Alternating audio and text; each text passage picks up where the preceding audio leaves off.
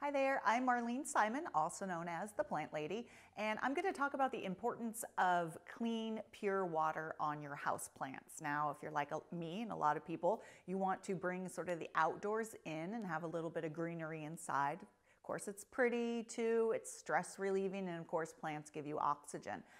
But you know, harsh water could do a lot of damage on your plants. At the Botanical Conservatory at the UC Davis campus where I work, I'm a horticulturalist, we use reverse osmosis water, which is the gold standard in water because it is lacking the salts and the contaminants that some tap water has, but it hasn't pulled out everything yet, so it's not as harsh on plants as deionized water. So RO water is like the way to go. So recently I've installed the Circle RO unit from Brondell, and I'm super happy for a few reasons. One, I'm on a very shallow well where I live, and the water is incredibly hard. And where I'm at, hard means a lot of calcium carbonate and a lot of boron, which is a salt.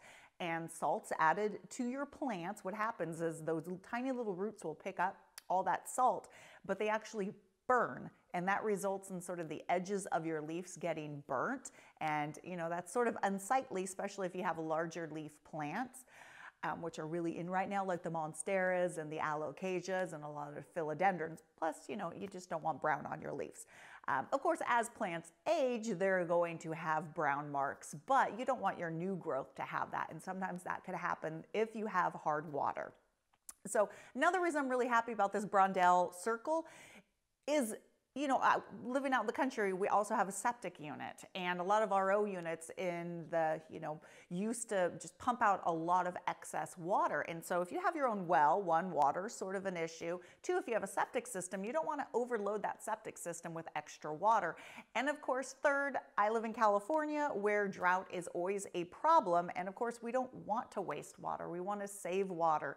And so this unit, it does that. So my husband will thank Brondell for this because he installed it, but we also have a very old house. It's about 80 years old, and if we can install it with our plumbing, then anyone can. And it's this little box with 4 cartridges. It has a 4 filtration system, and it literally just slips underneath the sink. And to replace the filters, you just open it up and you pull the cartridges out and stick them back in. And what I really love is when you turn the faucet on, instead of just having a little drip for the whole time, you know, it starts off a little slow, but within seconds, you get a really good stream. And there's a light on the faucet that indicates if you need to change your filters or not, because, you know, sometimes it's hard to tell. So house plants and a lot of other plants that are sensitive to salts are going to really thank you for using reverse osmosis. That way you're not adding all those salts and minerals.